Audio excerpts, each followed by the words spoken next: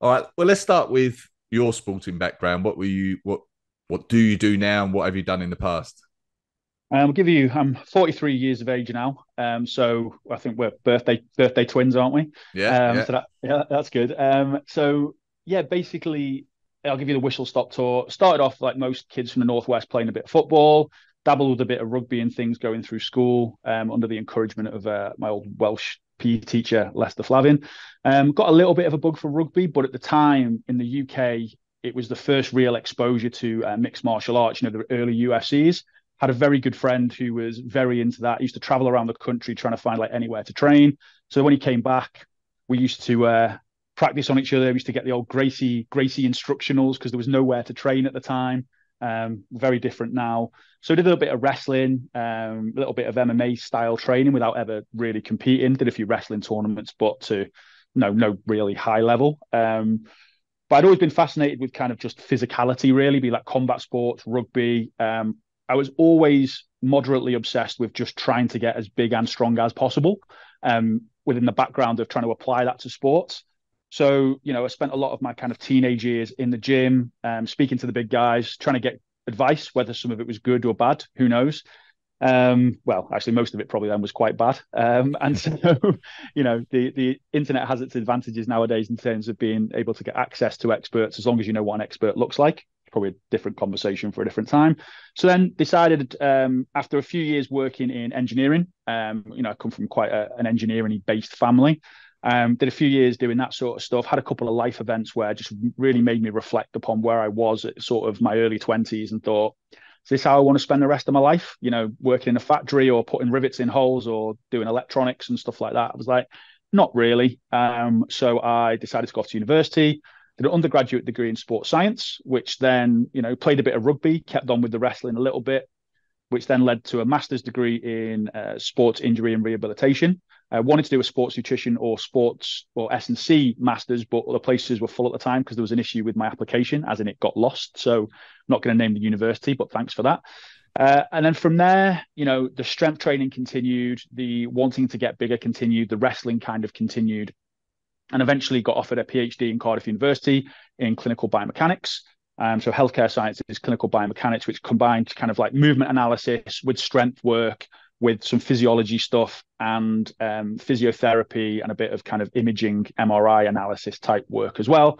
And then when I moved to Cardiff, really, that's when I got really into the kind of, I guess, the sort of real subculture around bodybuilding. There's a lot of top bodybuilders from that part of the world. Flex Lewis at the time, multiple Mr. Olympia.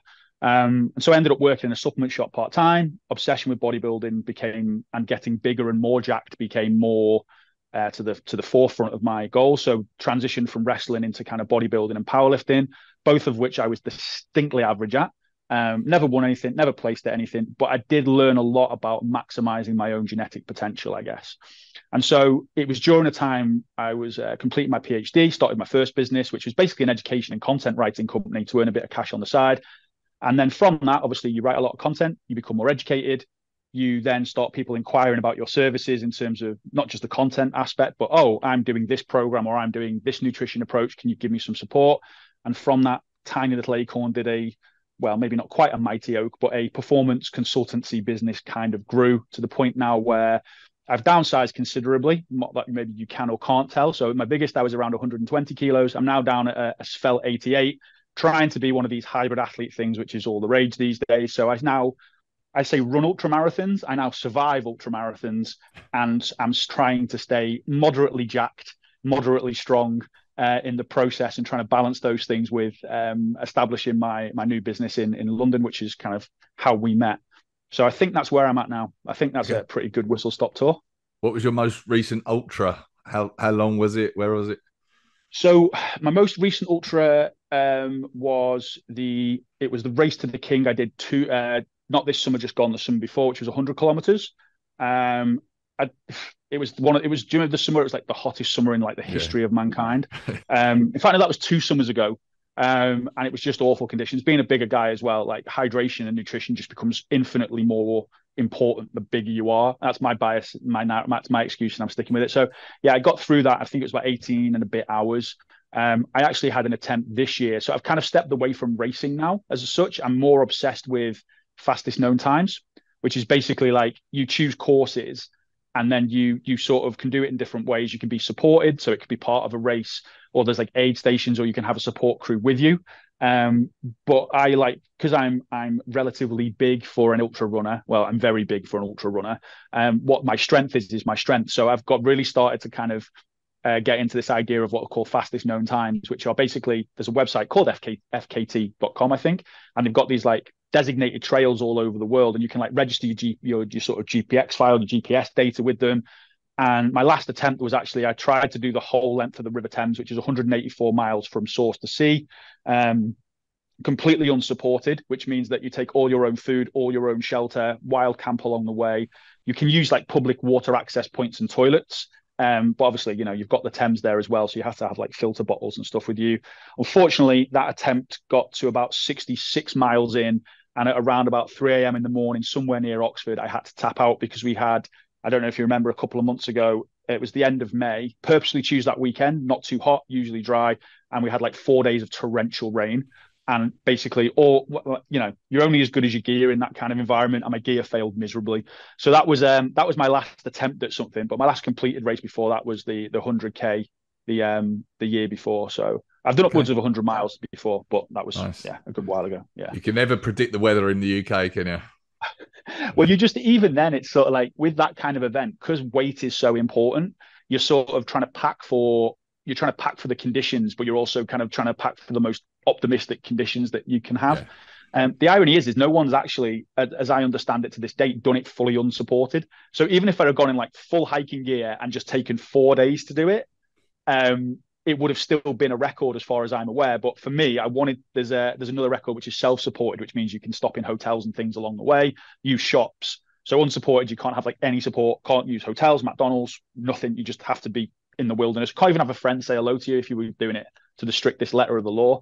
So someone did it self-supported in sort of 3 days and a few hours. So my goal was to beat that, and you know, because I figured it was possible. But yeah, the Thames won on that occasion, but I'll be eyeing that up next year if I can just find the time to dedicate to training. Training time at the moment is challenging with how busy I am.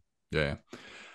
One of the questions I've been asking on here a lot is like, why do you compete in HYROX? Is the normal question, like why do you do it? What motivates you? But what's your why for doing these things?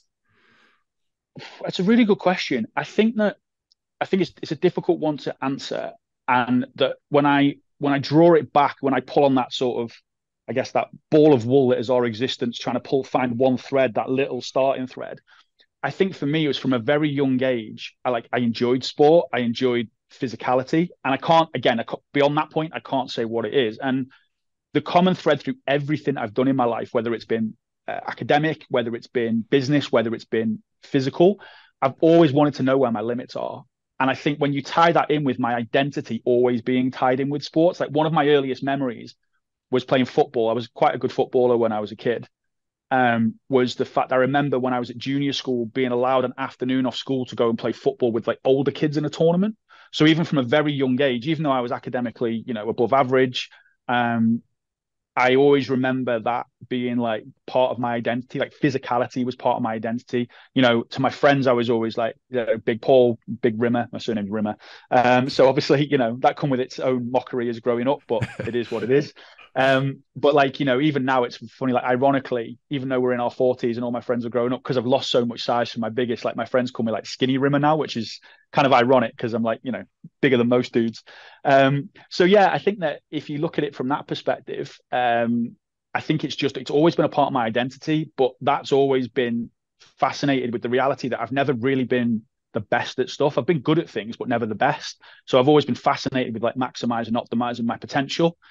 Which when you're younger and you don't have the rationale to realize there's always going to be someone bigger, faster, stronger out there than you, unless you happen to be, you know, one of the top guys in the world, right?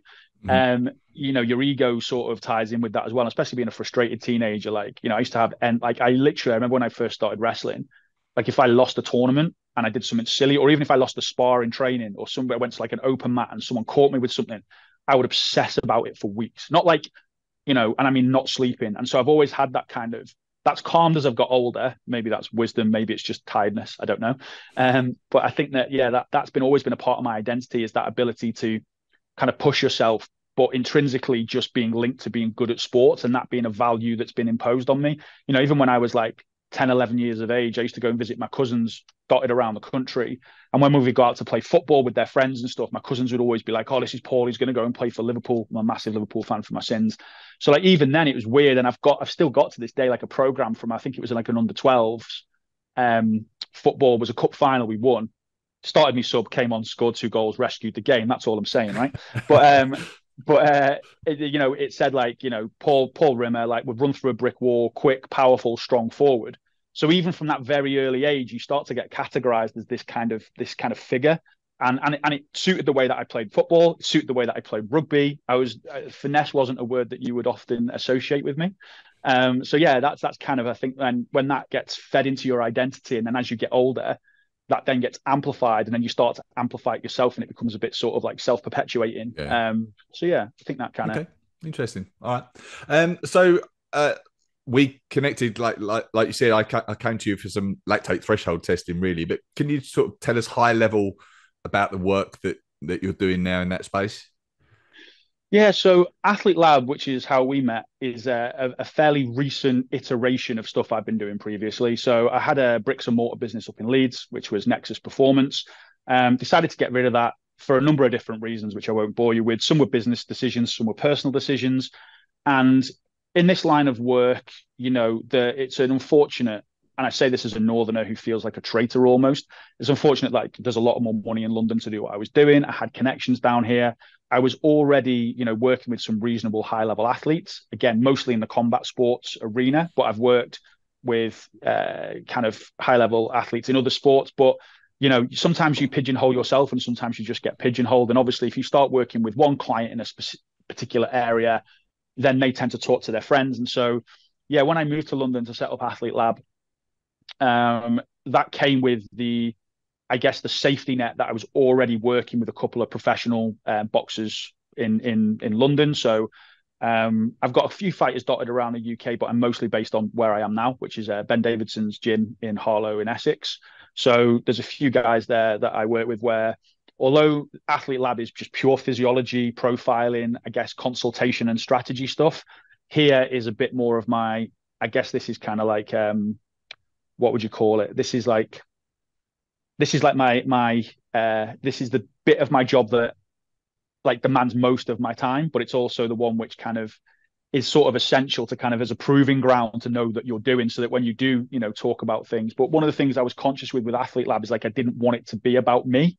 I wanted it to stand on its own 2 feet as like a product or a service, so that I can scale that as a business. Because one of the things that had happened was I was getting in so much demand, which isn't a bad thing, by the way, with the fighters that I work with here. And, like, there was a picture one of my athletes took the other day, and there was 5 people in the picture, like 3 of them I'm working with and 3 of them are Olympians, right? So it's like kind of cool to be in an environment where you're working with that level of athlete.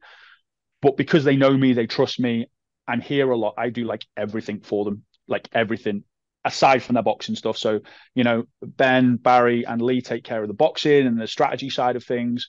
And then they give me the privilege and pleasure, to take care of everything else. Not with every fighter in the gym, but with a few of them. So, I've got like Pat McCormack, who's a silver medalist in 2020, Shabazz Massoud, who's won a few titles now and is fighting for a world title in, I think, November. It's not been signed yet. Royston Barney-Smith, who's one of the youngest pros to be signed under Frank Warren, and he's just won the WBA youth. So in terms of athletes that I work with now, that's the kind of caliber of people that I'm working with. And yeah, a couple of up and coming pros. And so those guys keep me busy. So with the Athlete Lab stuff, I've got a couple of other people that work with me there, so I can scale that business, so that when I'm hopefully jet setting off around the world supporting these fighters, because I do everything from their strength and conditioning work, running programming work. The only thing I don't really do with them is their rehabilitation stuff if they've got any injuries, but I will refer out for that.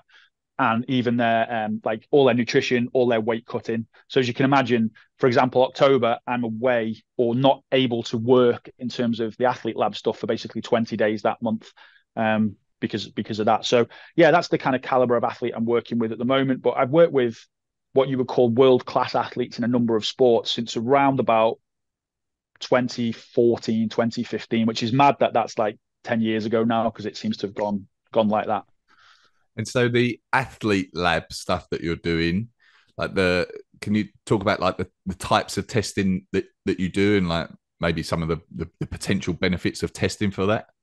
Yeah, cool. So at Athlete Lab, we specialize really in sort of four main things. So one is lactate testing, and which is what we've done. We can dig into these in a little bit more depth. Fundamentally, if I was to break that down into its simplest thing, what that's going to do is it's going to tell you your metabolic profile and how that relates to the specific training zones that you need to be in. So we use that to determine training zones. Zones kind of 1 to 5 is the classic way of doing that. And a bit more accurately than just using kind of heart rate data, which is how it would most normally be done. There are other methods out there, but that's how most people will have become familiarized with it. And I'm sure most people who've tried to use heart rate data to look at their zones sometimes find there's a big difference, particularly at the lower intensity zones as well. And there's reasons for that we can dig into if you wish. And then the other thing that we add, which is VO2 max, maximal oxygen uptake. So the way to think about this is maximal oxygen uptake is like having the engine in your car. It's the size of your engine. Lactate is more like how well you use the gears within that engine and like where your power zones are. And we can profile an athlete to say, okay, well, you've got this bigger zone here and that's good for your sport, but maybe this zone's a little bit weak. So we can target training to create the adaptations and stimuluses within those zones. VO2 max, we can do similar with in terms of just being able to profile an athlete. For example, if a fighter comes to me and they want to be a world level fighter and they haven't got a VO2 max over a specific number, chances are they're either going to have to do some work or it ain't going to happen. Like it's not the biggest determinant of performance, but there's still certain thresholds where I could be more or less confident in an athlete's ability to stand up to the physical demands, even within a skill-based sport. So then the other two things we really do with that is resting metabolic rate testing and nutrition consultancy. So that's basically, we just look at overall metabolic function, how many calories you burn at rest. We do a bit of a lifestyle kind of profile and some sort of more detailed nutrition analysis to be able to identify kind of strengths, weaknesses, opportunities for improvement, whether that's from an athletic performance perspective. But I also have a number of clients that are fascinated with longevity and with like what you might call workplace-based performance. Like a lot of executives, high level, high functioning people who have a lot of stress, a lot of pressure, and what they're looking to do is treat themselves almost like an intellectual athlete, is probably a nice way of looking at it. So they want to be like, right, I want to be at it at work, eating correctly to fuel performance, no energy slumps, making better decisions, not making mistakes that I make, and trying to doing as I say, not as that I necessarily do all the time. And then the final thing really is body composition profiling, where we use like an ultrasound which is just it's not the gold standard method of doing body composition, but it correlates quite highly with that as well. So that's the kind of four main things that we do. Physiology, which is in two broad categories: physiology, kind of testing, profile and strategy, and then sort of nutrition profiling and strategy as well. Okay, all right, great. So if we just focus on like the lactate stuff for now, which I mean, obviously, I came to you for that purpose, for my HYROX performance, and I think it's relevant for people wanting to perform in HYROX, like a 60 to 90 minute, on average sort of activity. Yeah. Why do we want to know our lactate thresholds? Like, in your opinion, what's the benefit of determining that? And maybe in a minute we'll get into the ways of determining that, and like I should say, like for people listening, you don't necessarily have to come to Paul to get testing. Like there's other ways to determine that, but why would we want to know those thresholds? So I think that there's people. Sometimes people come for testing. I'll take a slight step backwards first. People come for testing and think that like one test is going to give them all of the answers. What it will do is give you a good template for saying, okay, here's some strengths that you have and here's some weaknesses that you have. Okay. And does your metabolic profile, by metabolic profile, what I'm talking about here is like, how does your body access energy systems? So what lactate is effectively telling us is how quickly or slowly and at what intensities or effort levels your body is accessing kind of higher intensity energy system, which is normally the kind of breakdown of like glucose or carbohydrate, either, in the storage form in the body, which is in glycogen, which is in the liver and in the muscles. Now, in some sports, you might want people to be able to access that energy system quicker. So, for example, if I've got someone who's a sprinter or a power sport athlete, I want them to be able to produce lactate quickly, because what that tells me is that their body is going into that energy system quickly. But why would I want someone to go into that energy system quickly? The answer to that is this beautiful little thing called ATP, which is adenosine triphosphate. That's the body's energy currency. And what happens is the more energy demand that we place on the body, the faster the rates of ATP we have to resynthesize. We only store so much in the body. Stored as ATP, it's broken down into ADP, which is adenosine diphosphate. And basically, when we metabolize energy, what we're doing is reattaching that phosphate from ADP to make it back to ATP. And in that process of donating the phosphate, we're allowing things like muscle contractions to take place. So the more energy we need for more muscle contractions, i.e. working at higher intensities, higher effort levels, the quicker we need to go through that ADP, ATP cycle to regenerate ATP. So why is that important for lactate profiling? Well, if someone's got a fast rate of lactate, it means that they are producing ATP very, very quickly. And that's because we produce ATP faster from glycogen and glucose sources than we do from fatty acids. Now, in an endurance profile, what we don't want to do is people depleting their glycogen really early on. So we want to kind of push that curve to the right-hand side, if you can imagine. So the profile that we're looking at, and one of the advantages of testing is I can tell you what kind of profile you have as an athlete. And if it's like, for example, for HYROX, if you were operating at a really low effort and you're already, showing signs of increased lactate levels, that would mean that you're accessing that glycogen, glucose store type energy system. And therefore, we'd need to be like, okay, well, is that a fueling issue? Is that a training issue? How do we stop you depleting those things because they're a finite resource in the body? So if I've got a strength or power athlete, I don't want them not being able to turn on their ATP tap. I want them to be able to turn that on quickly. And so when we're going high intensity, high power, the quicker that comes on, generally speaking, the better, because it gives me some confidence as a coach or as a consultant, as a physiologist, consultant, whatever title I decide to give myself that week. It allows me to say, okay, well, this athlete is very good at switching into that energy system. Now, if I've got someone who's trying to work really hard and the lactate's staying really low, that gives me some insight that, okay, well, they're not switching into that energy system. So they're still dominant on maybe fatty acids, which provide a lot of energy, loads of ATP, but the tap's much slower. It's dripping a lot slower.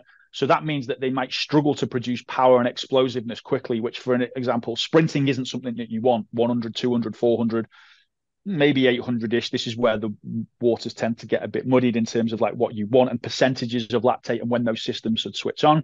And then upwards to what you would call, HYROX, which is, like you said, a 60 to 90 minutes typically for most people, which probably puts it more in the kind of aerobic endurance capacity. So you want to make sure that these people aren't, producing lactate really quickly. And if they are, well, it's why. And that's the real important thing, really.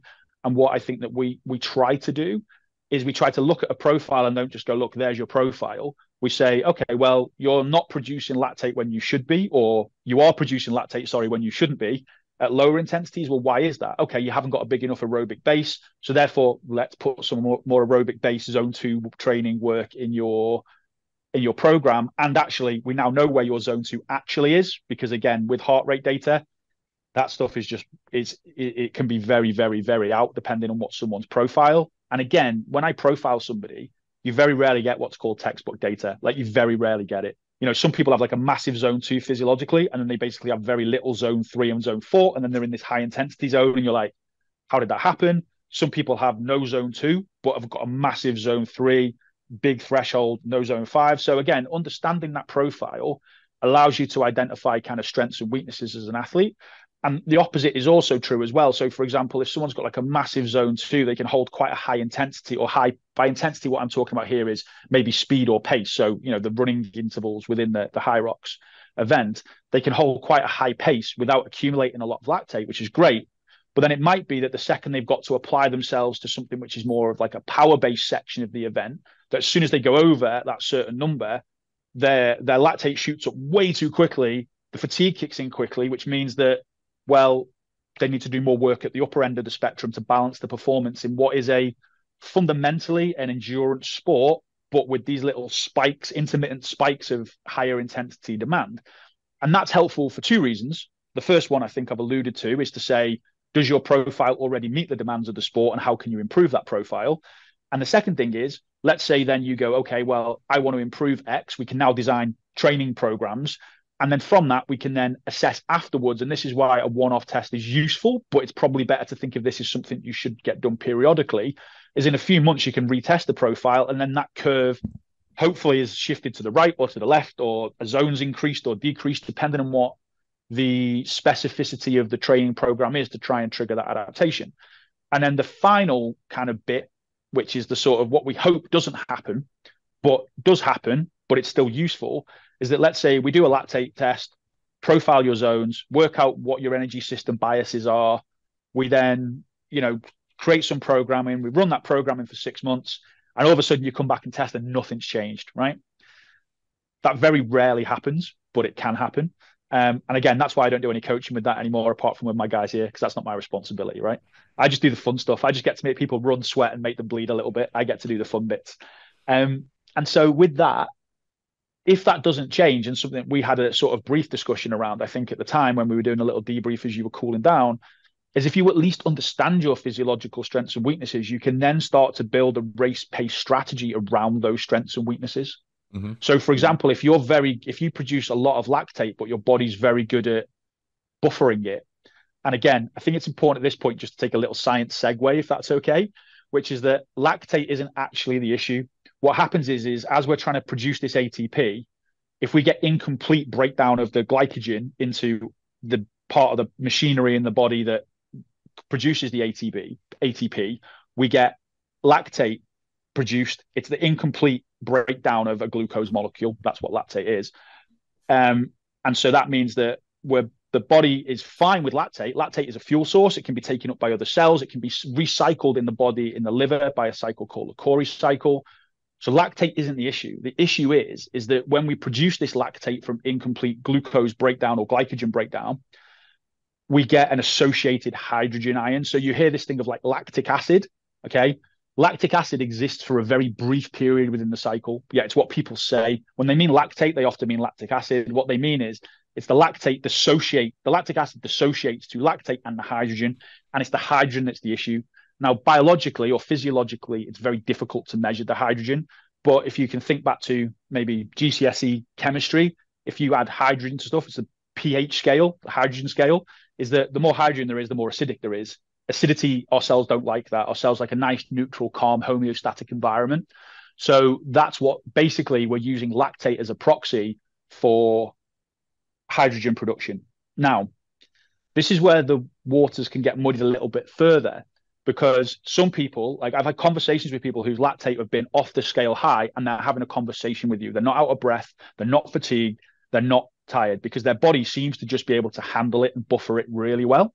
So again, we can have this sort of textbook physiological understanding of what your metabolic profile might be, but it's also important to be having conversations with you about, well, what are your perceived efforts within those zones? Because that might just not seem very much, but it gives me some insight, and other physiologists, if they're good at their job, some insight into be able to say, okay, well, maybe this person is actually fine at higher intensities. And then I've got other people who can be really out of breath, really struggling, and their lactate levels have barely got above baseline, which might mean that they don't produce a lot of lactate because their energy systems are so efficient, but they have really poor tolerance to the hydrogen accumulation, as it were. So sorry for that little segue there.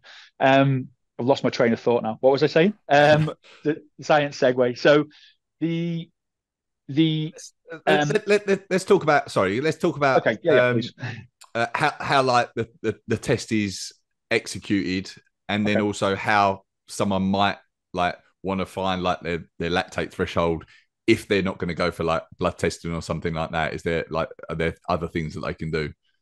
Okay, so how we determine lactate threshold is it can be mode specific. Okay, so if you're a cyclist, you don't want to do it on a treadmill, and if you're a runner, you don't want to do it on a bike. Basically, you can do a lactate test on basically any piece of equipment where you can basically standardize, it's not a word. You can standardize the increments of progression. So for example, the classic one is a run test.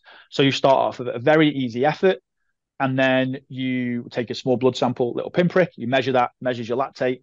And then what you do is you stay at that interval for around 3 to 4 minutes, and then you would then increase the speed as you go. So we took a measurement at 6 kilometers an hour, 8, like let's say it was 6, 8, 10, 12, 14, 16. Now, the size of the increment you should take that measurement really depends on a person's fitness level.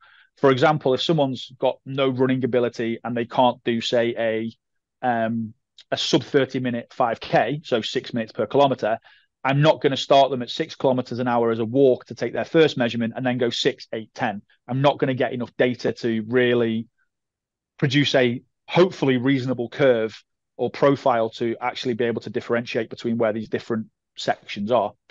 So that's what the test is. It's an incremental test to failure. There are other ways of using lactate in that regard. So, you know, there's a way of kind of, you set a standardized speed and then look at accumulation within that, and then how long you can sustain lactate at that level. That would be more kind of like specialist testing type stuff. But for people who are just looking to get a profile, that's basically the process. It is as simple as take a measurement, run for a few minutes, or cycle for a few minutes, or ski erg for a few minutes at a given intensity, take another measurement, increase the intensity by a percentage that is relevant to where you think your threshold is going to be. And then you take that measurement for as long as you can physiologically tolerate. Typically speaking, I like to push people to a maximum test because I like to see the maximum amount of lactate they can accumulate. But in order to determine the kind of main two thresholds that we're interested in, which then are then subdivided into the 5 other training zones that most people are more familiar with, there are really only 2 thresholds that we need to kind of delineate. But the more points we have after the second threshold in particular, the easier it is to kind of see where the curves go and the lines go and fit models and stuff, and really technical, boring stuff that practitioners should know how to do. Yeah. So, you know, people can read more about this. Like if people do want to read about what lactate testing is in a bit more depth, if you just go to the Athlete Lab website, there's a whole list of articles about lactate testing, VO2 testing. It's not a sales pitch. There's just good articles on there because I wrote them. I think they're good articles anyway, which should simplify a lot of this stuff if I'm not making sense now. But very, very like high level, simplistically speaking, like the 2 lactate thresholds, like LT1 and LT2, you're looking at, you're testing the blood of people at different speeds on the treadmill, for example, and when it reaches certain levels of lactate in the blood, that's like LT1 and LT2. Yeah. So that's a much less rambly way than I would have described it. So congratulations. There you go. You can take my job now. So basically, and sorry, I'll just add, and then like LT2, which is like, I think where maybe some people think of like lactate threshold, like at that point is where there's a dramatic increase in lactate in the blood. Is that fair to say? That's supposed to be where there's a dramatic increase in lactate in the blood. So again, this is one of the interesting things. So what you've described there is absolutely perfect as a description. And if we were to take a textbook example, what you see is the first increments of your intensity. So let's just say it was like 6, 8, 10, 12, easy numbers, 6, 8, 10, 12. And then what will start to happen is you get this gradual increase in lactate, very slight gradual increase in lactate here at maybe 12, 14, 16. I'm talking like a very good level runner here with these speeds, 12, 14, 16. And so LT1 is that point at just which you get this first gradual increase. Okay. So we're still in an aerobic dominant system with this first increase, but we're just starting to shift into what we call those glycogen dominant pathways. So we're switching from fat as a fuel source to more glycogen, carbohydrates, blood glucose type stuff. Then what happens is you get to a certain speed where you get this second, much steeper inflection point, lactate turn point. And in an ideal world, you get this beautiful gradual and then an inflection point. And that point there is LT2. And that would be what most people would commonly know it as that would be your threshold or your anaerobic threshold. So once you're over that intensity, you're starting to accumulate lactate at a rate at which it's not being cleared. And therefore you're accumulating hydrogen at a rate that is likely not being cleared. And therefore the body's systems then start to run out of, there's not enough oxygen present in the body, to meet energy demand from using full aerobic pathways. So don't forget, aerobic can both be fatty acids, so stored fat in the body, and aerobic can be carbohydrates. But carbohydrates are the only fuel source that can produce ATP without the presence of oxygen. So that's why that lactate's in that second threshold is important. It kind of relates back to what I was saying earlier about the incomplete breakdown of glycogen. That's why we get the lactate. And then that's just being pumped out into the bloodstream, being circulated, and that's what we measure. So that second threshold in a perfectly textbook example. So if you just Google if your listeners now just Google like lactate threshold, they will see these two distinct points. The second point is what most people were previously obsessed with, because it's that sort of aerobic anaerobic crossover. So how you differentiate, but in more recently, because of people like Peter Attia and a lot of people talking about the benefits of zone 2 training, which does have huge benefits, a lot of people have now become obsessed with this first LT1 threshold, this first sort of turn point, or first first threshold value, simply because that is the end point for zone 2, physiologically speaking. Interestingly, in sports science, if you ever read any articles on this, we only really use a 3-zone system, not a 5-zone system, because, for example, your zone 4, as we've discussed previously, is a bit sort of like you've got this one threshold value, but as a zone, it's this sort of slightly ethereal. It's a little bit this way, it's a little bit that way, depending on what method you use to determine where that threshold is. And there is more than one method. It might be a little bit faster or a little bit slower, or your heart rate might be a little bit higher or a little bit lower. So that's why the zone is there as a buffer. Whereas like a lot of the other zones actually are a little bit more easier to define. So interestingly, although we've got this perfect graph in our mind, the reality of practice is that sometimes it's not quite that clear cut to be able to say, right, okay, well, that's definitely where LT2 is, and LT1 is exactly the same. People's data pinballs around the place, so we have to create, averages, moving averages across the course of a graph, for example. So yeah, that second threshold really is where a lot of people are interested in, or previously, but now I think increasingly with the more awareness of zone 2 training, and the sort of base building, as it were, with the frustrations of more people wearing wearable tech. I love my Garmin. It's great, keeps me safe and out of trouble in the wilderness. But the reality is that I have a naturally high starting heart rate, and there's different reasons why that can be the case. Some people just have a naturally higher heart rate once they start exercise. It might be an energy system bias thing. It might be a cardiac output thing, because obviously we're thinking about all of these energy systems. Fundamentally, what it's about is driving oxygen delivery. We need oxygen to produce ATP, and when we don't have enough, we go anaerobic. That's where that threshold is.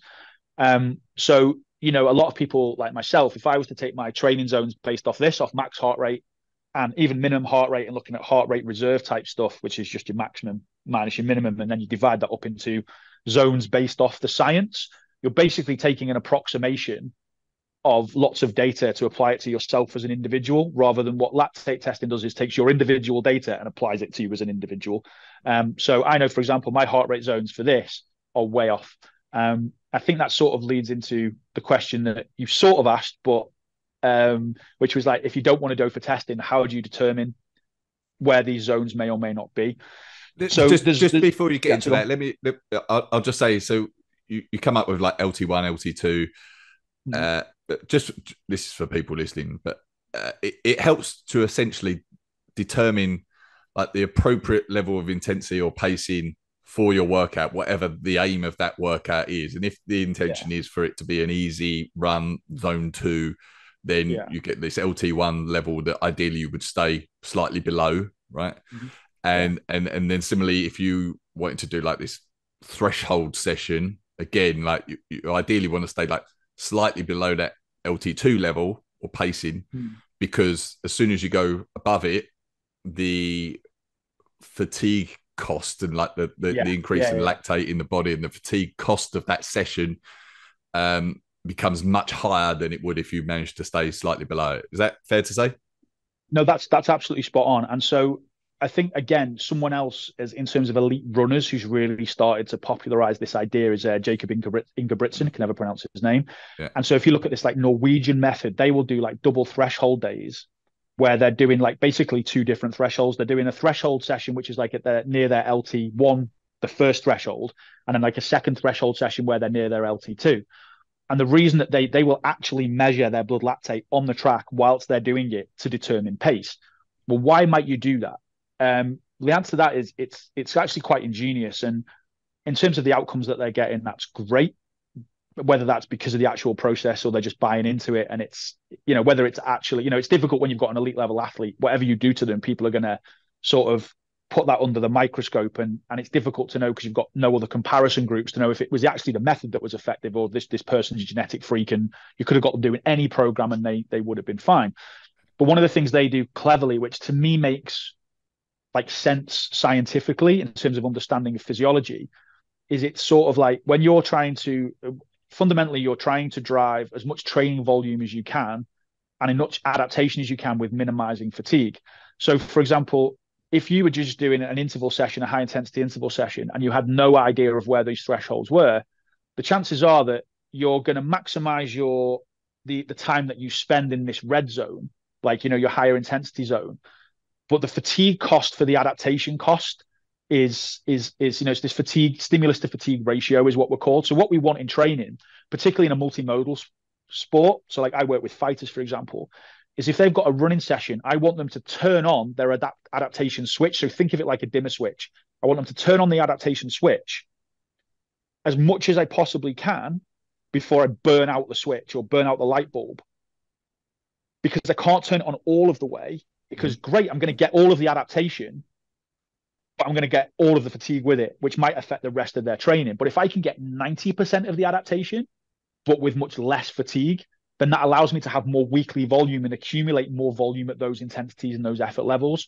So that's where this stuff really gets quite clever. And that's what I think like Ingebrigtsen and his coaching team and a lot of the like Norwegian Ironman type stuff as well, they do, and triathlon stuff, sorry, they do a lot of this kind of work, because what it does is they admit, or they would probably acknowledge, that maybe they're not fully turning on that machinery for the high intensity adaptations, but it's on enough that allows them to compensate with volume. It's the same as strength training. Is like, you don't need to train to failure to get most of the adaptations. If you're 1 or 2 reps from failure and you're still training quite hard and you know what real failure is, you'll get most of the muscle gain adaptations, but with just that little restriction in fatigue. So again, endurance work I do here with my athletes, strength work I do here with my athletes, none of it is to failure. If I get them doing a running session, I ask them to go never above an eight or 9 out of 10 RPE. And that would be rare that I got them above an 8. And then what we'll do is we'll hold them at an 8 or an effort level or heart rate zone or whatever it is. And I always assess their heart rate zone afterwards. And I will say, right, okay, well, you were spending, for this session, you were spending too much time in the red zone when we were meant to be, longer duration here, or not so much in the red zone. That's probably not right. Too much time at maximum heart rate, like really hammering it. Whereas actually we only needed you to be at like 90 to 95% maximum heart rate, and to build volume there. So yeah, what you said is absolutely right. And having those zones and being able to target those zones a bit more specifically means that you don't have to go, or maybe you want to, maybe it's a part of your psyche, maybe it's what you enjoy. Personal preference comes into this as well, and how people like to train and balance in that. But at the end of the day, the more volume, one thing we know from looking at endurance sports is like the more volume you can accumulate safely without injury and without overtraining, the better. And this is just a very effective way to be able to accumulate a lot of volume at very specific intensities. And so when you think of these zones, there's always like a volume intensity trade-off. So the lower the intensity work, the longer the duration can be. So the more relative volume that we can do. It's not an exact metric, but if you think of your workload for a session, and I hate the term workload because it's got very specific scientific and engineering connotations. So my old biomechanics supervisor would kick me for saying this. But if we think of work as a summation of like the intensity at which you're operating times the duration, then, if you're doing 3 hours at a 3 out of 10 effort, that might be the same as 30 minutes at a 9 out of 10 effort, but you're accumulating a lot more mileage and a lot more volume. And of course, there's specific adaptations that are taking place across the range of those zones. I think sometimes people really do overly obsess though on where these zones are and these cutoffs. Like, for example, if you're in zone 2 and you creep over to zone 3, all of a sudden the adaptations from zone 2 are gone. It's like, no, it's not binary. It's not on and off. It's, all endurance modalities will cause all of the adaptations. It's just the likelihood of specificity of those adaptations that shifts. But the main one, like you said there, which is a really good reason for doing this kind of, not necessarily testing in terms of the blood lactate, but understanding these things, is that sometimes it's better to finish a session and be like, have completed all of your intervals and be like a 7 or 8 out of 10 level of fatigue and be able to run the next day than going full send, setting a new PR, trying to set a new PR every week. And then all of a sudden wondering why the rest of your training for the week is in the toilet because you've gone over that threshold, Yeah. Okay, so if people can't or don't want to go for testing with blood and things like that, are there things that you can do on the track or the treadmill to help determine these zones? So there's a couple of really basic, simple ones which are about as close to one's a bit more scientific and one's very simplistic. So we'll go with the simplistic one first. So basically, the first one is the talk test. So as well as lactate threshold, there's these things called ventilatory thresholds, and ventilatory thresholds correlate quite well with the lactate thresholds. All ventilation is breathing rate. So we get these two distinct changes in breathing rate that correspond to, shockingly, LT1, first lactate, and LT2. Doing that in terms of measuring oxygen, we can do that in the lab with our mask, with our VO2. There are some methodological issues with that depending on the bit of equipment that you use. So we do sort of look for changes in, like, get these dynamic changes in oxygen consumption, breathing rate, and things as well. But that's the scientific way. The simple way to do it is what's called the talk test. So basically, if you can run and have a full conversation with somebody without having to stop your breathing, and therefore you're probably in your zone two, right? Now, for some people, that will really upset them, because what they'll find is any kind of, once they get break from a walk to a trot, say, they might have to accept they're not in zone two. That's a different conversation whether zone two is right for everybody. My answer to that is very different to a lot of people's out there.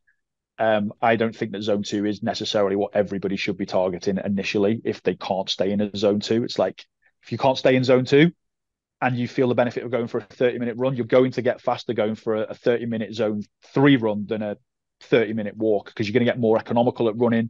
I think a lot of people need to build an amount of fitness before they have a reasonably sized zone two. Mm-hmm. But again, that's a different conversation for a different time. Sorry. I just felt like that was important because I said zone two is important, and people fixate on words and then get stressed when they can't stay in zone two. Mm-hmm. Don't overthink it. The talk test is a great way because you will know pretty quickly whether you have a zone two or not.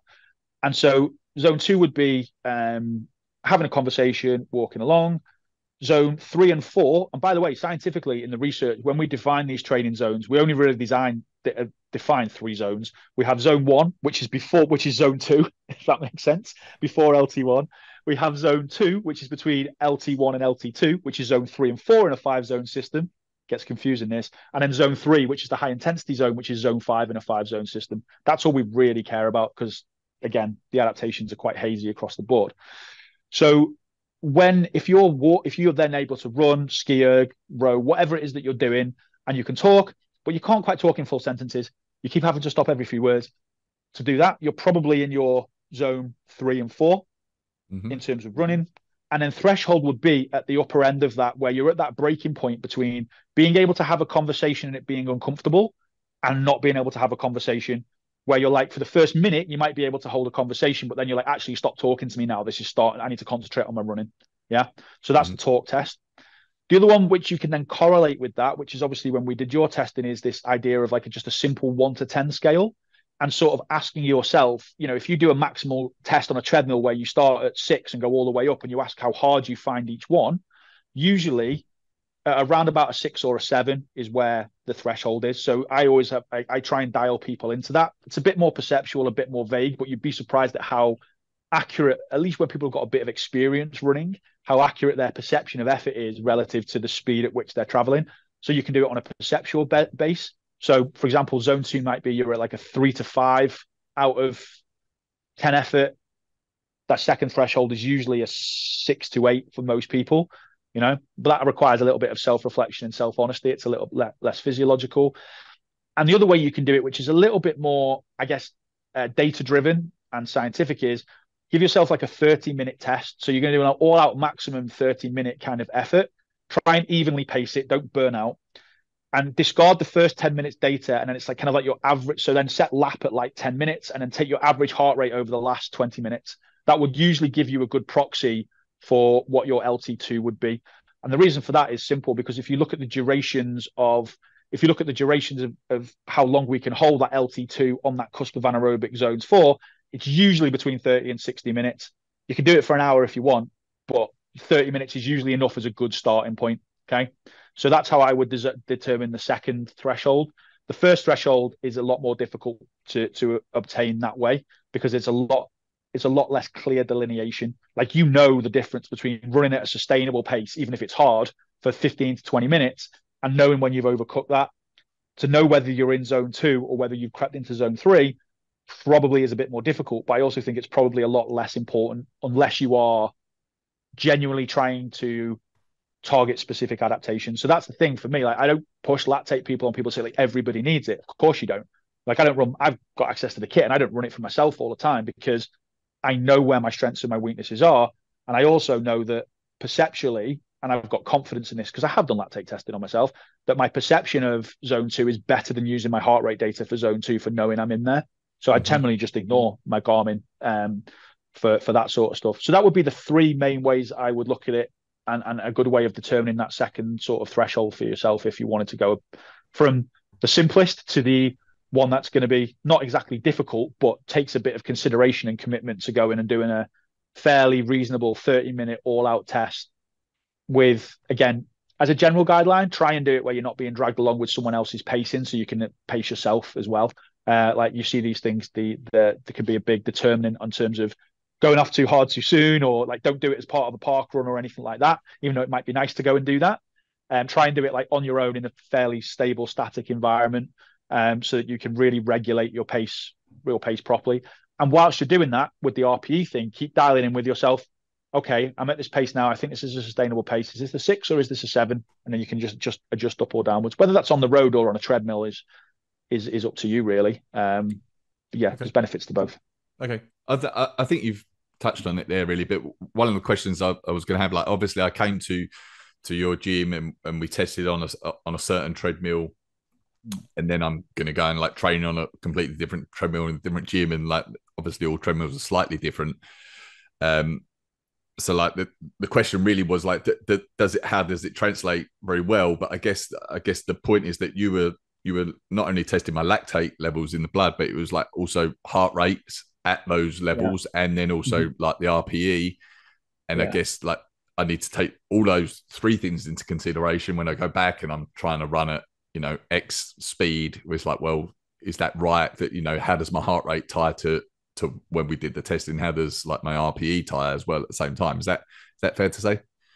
Yeah, that's absolutely correct. And it's also important to note that, your perception of effort versus your heart rate might be off. And that's usually, the more you look into this data and the more conversations you have with people around this sort of stuff, and the more, your viewers dig into this, you'll find that sometimes like, well, maybe your heart rate's like really high for your perception of effort early on. So your breathing rate's not there, but your heart rate's a little bit high. Well, what is that?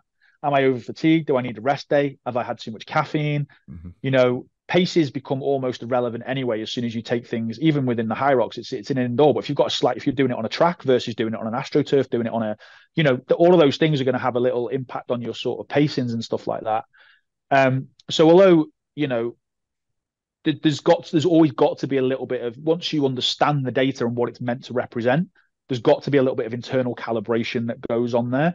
But actually, if you can take a, a sort of data driven approach to your training, then you will know if you're doing the same routes in fairly similar conditions, the heart rate zones aren't going to change too much. So if you notice that you're doing your zone 2 run and all of a sudden your heart rate is, after an hour, is meant to be at, say, 130 beats a minute, and your heart rate's at 140 after an hour, there's a fair chance that there's a reason for that. Your body's accumulated a lot more training, fatigue, and stress.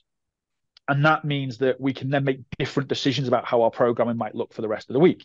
So, you can monitor fatigue. People use things like HRV and this and that and the other and all this stuff. But like, more simple metrics, resting heart rate of a morning, your heart rate response after a warm up is usually a good one, like how quickly it comes. So if you do like a standardized 5-minute warm up, and all of a sudden your heart rates, and it takes a minute for your heart rate to go from, say, 150 beats a minute back down to 120.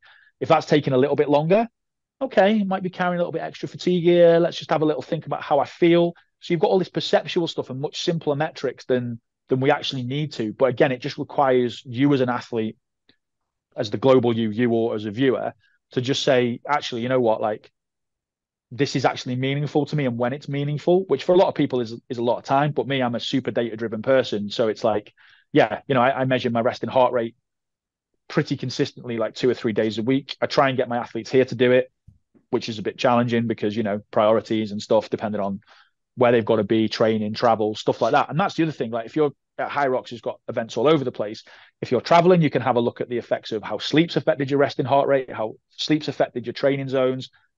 it's really natural in competition as well. I think this is an important one, that like if you're a bit nervous or anxious, your heart rate's going to be a little bit higher anyway. So we just need to be aware of where heart rate might fail us. It might be good for training, but in competition, we might need to make adjustments for that. Mhm. Things like that can have a massive impact. And then people will panic and go slower. It's like, no, just trust your perception. So all of these things are an interplay with each other. And the more we understand ourselves, one of the things that I'm a big believer in is like being your own scientist. Collect the data, but data without insight is meaningless. So like we try and offer as much insight as we can in our reports and recommendations and in our conversations.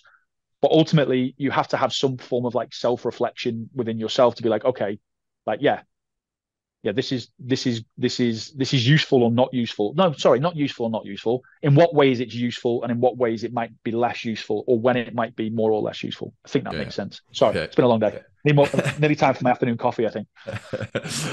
No, that's great. And I mean, to be honest, we could probably geek out on this all day. Um, I know we're coming up to time here a little bit, so maybe if someone, maybe this is an unfair question to finish on, but if someone wants to, let's say, like you want to improve the speed at which of your LT2, like your lactate threshold, you want to improve that speed because you think that's going to be beneficial for you in a HYROX race. Are there like 1, 2, 3 things that spring to mind that someone can be doing if that's their goal? Step number one, which are usually very quick wins, away from the sort of specific training stuff, which I think, spend more time at that zone would be useful. Or if you can't spend time at that zone, then you're going to have to build a bigger aerobic base. Again, it's difficult to answer that without seeing someone's individual profile about what it is they're lacking in that profile. Mm-hmm. But 2 absolute givens that I would say are there is that one is get someone to look at your running technique and your economy. It makes a massive difference. I've seen some people with huge engines who run like baby rhinos, and it's like you look at their VO2 max and their paces for a 5K or a 20-minute time trial, you'd be like, how are you that slow? And conversely, how are you that fast? So if you're not improving something like, there's lots of stuff out there, just even on YouTube, you can get like, you just make some video analysis, look at some of the people out there who do like gait analysis and running stuff. Every person is going to have their own individual gait, but there are some principles that we should follow. So I would say get someone to look at your economy of movement, generally speaking. Skill, like running is a skill, believe it or not, and people should treat it as such and learn to do it properly, particularly for beginners. The second thing really, which is a very quick win, is, and again, I'm not in the business of pushing people towards just being lean for lean's sake. And again, being leaner won't necessarily make you faster, but there's a reason why endurance athletes are obsessed with weight. And if you are carrying an excess of fat mass, and I'll leave that in the ethereal sense of excess, because some people think an excess of fat mass is like 10%, depending on what the biases are. But if you can look yourself in the mirror and say, I really want to improve my performance as quickly as possible, if you've got, say, an extra 5 or 10 kilo of fat mass on your body, you're basically running with a fat backpack. It's going to make you slower. So I would say that it's not necessarily the most fun or easy, or it's one of the quickest ways to improve, but not quickest in the sense that you should follow a crash diet or any nonsense like that. But in terms of body composition changes incorporated with doing some strength training, strength training has been shown to improve running economy by, I don't know what the exact percentages are, but a significant percentage very quickly. Plyometric drills, leaps, hops, jumps, bounds, stuff like that. So I would say in terms of external physiological changes, other than just targeting the training, I understand for HYROX that you have to have a certain amount of muscle mass because you have to be able to carry stuff, throw stuff. So we can't just be super, super tiny because, if I'm carrying like a 10 kilo, let's say I'm carrying, I don't know what the weights are, I've forgotten, sorry. But if I'm doing a lunge with a certain amount of weight and that's 50% of my body mass, that's going to feel a lot heavier than if it's 25%, right? So we need to have an amount of muscle, which means that we've got to generally, for most sports, optimization of body composition is important, unless you get up to like the super heavyweight powerlifter kind of that guys, which is like just mass moves, mass type stuff. Okay. So I would say that we're in that regard, like not to saying that everyone's got to be like, 10% super shredded, super lean, super athlete fitness model. But if there's a quick win to be had in terms of pacing, I know, for example, myself, that when I'm in more of a strength-based phase of my training cycle as a hybrid athlete, my paces are 15 to 20 seconds per kilometer slower at my heaviest weights over the course of the year than they are when I'm at my lightest, which Wow. is a significant amount of difference for very little fitness gain. And I know that because, like I can test the physiological performance elements, and even if my training hasn't been going particularly well or not been doing much running, just on maintenance mode training wise, I drop that extra body fat, and all of a sudden everything just feels a bit easier. And particularly the longer duration you go, the more important that's going to get, because with every step comes more fatigue. So you might get away with it over a 5K, but when it starts getting up to like 10K distances or HYROX duration, 60, 90 minutes, there's a reason why, most elite level marathon runners are under 60 kilos or 60 to 65 kilos, right? Yeah. And there's a reason why power at like 3,000, 5,000 meters, 1,500s are a bit heavier, because they need those powerful muscle fibers. So what I'm saying is, don't chase a low weight at all costs. Think about where your body composition is and optimize your body composition for performance as best you can, but also within the constraints of like still having a life and stuff. Like if getting to below 15% body fat sucks for you because it means that you're missing out on things, and don't do it. Like, depends what level of athlete that you're at. So I'm going to take this with a level of athlete that you want to be caveat. The more elite you want to be, the more of these factors you have to take into consideration. And yeah, in terms of the actual performance on a treadmill type stuff, understand your profile. If you struggle to maintain, let's say your hypothesized LT2 for say 7 or 8 minutes straight out the gate comfortably, your LT2 is either too high or you haven't got a big enough endurance base. So spend more time just doing long, slow, steady runs. Okay. And conversely, probably polarize that with some higher effort runs to get more economy. Oh, final one, do some sprint training. There you Okay. Sprint training. How often would you sprint train for something like HYROX, which is you know the distance, the length of time? Do you still think sprint training is important for something like that? I still think sprint training is important from the economy and efficiency perspective. So I wouldn't use it as like a sprint interval training style session where you're trying to fatigue yourself. But I would say doing, like a few, like two, like, a couple of kilometers of 200-meter repeats with good rest intervals, full recovery in between will help with things like turnover, foot strike, particularly if you can get down to the local athletics club as well and get one of the coaches to have a look at you. That will really help. You'd be surprised at how much difference that can make. But yeah, so I wouldn't put that on the top of the list in terms of things to do compared to the other stuff. But I definitely think that if you've got the time to go and do some sprint training under supervision to look at your economy and efficiency, then yeah, sorry, Royston's just walked in now and he's mate. Yeah, that's good. So yeah, I'd say that's useful.